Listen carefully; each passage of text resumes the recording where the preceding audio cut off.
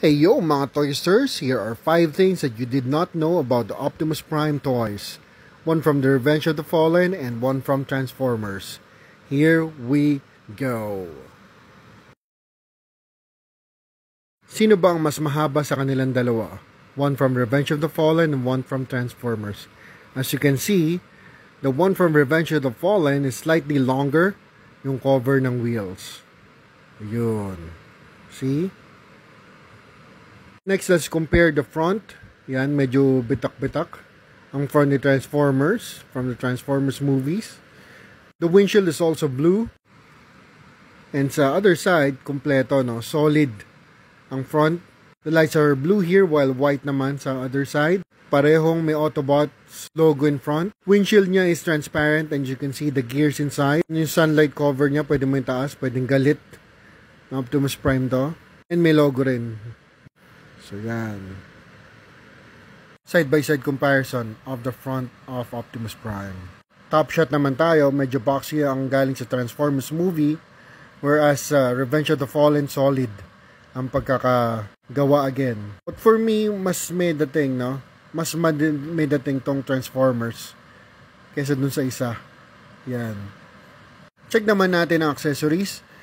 Comparing the wheels, mas malaki ang wheels ni Transformers kaysa sa Revenge of the Fallen. Mas malaki din ang mga gear toolbox. Yan, toolbox. Exhaust, mas malaki din. Yan. And ang pagkakaiba is yung wheels ni Revenge of the Fallen is nasa swivel. Pwede mong galawin. Whereas the other one, solid lang. Hindi siya pwedeng gumalaw. Back part naman tayo, medyo malaki ang pagkakaiba.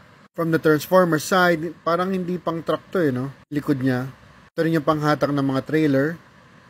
Sa Revenge of the Fallen, medyo gray. And solid yung likod, no?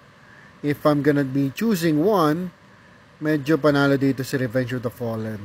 Medyo parang truck mode yung sa kanya talaga. And also yung design, yun, no? Talaga naman detailed kay Revenge of the Fallen, yung nasa likod.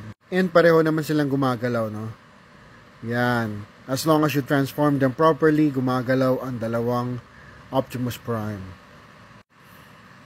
Okay, so which one would you choose? Revenge of the Fallen ba? Or from the Transformers movie? Sa akin, medyo biased tayo, no? One from the Transformers movie pa rin ang mas maganda sa akin, although boxy siya. Pero the one from the Revenge of the Fallen, medyo astig din ang itsura. So sa inyo, sino bang mas maganda sa kanilang dalawa? Put it in the comment below and like and follow for more videos. See you, Toysters!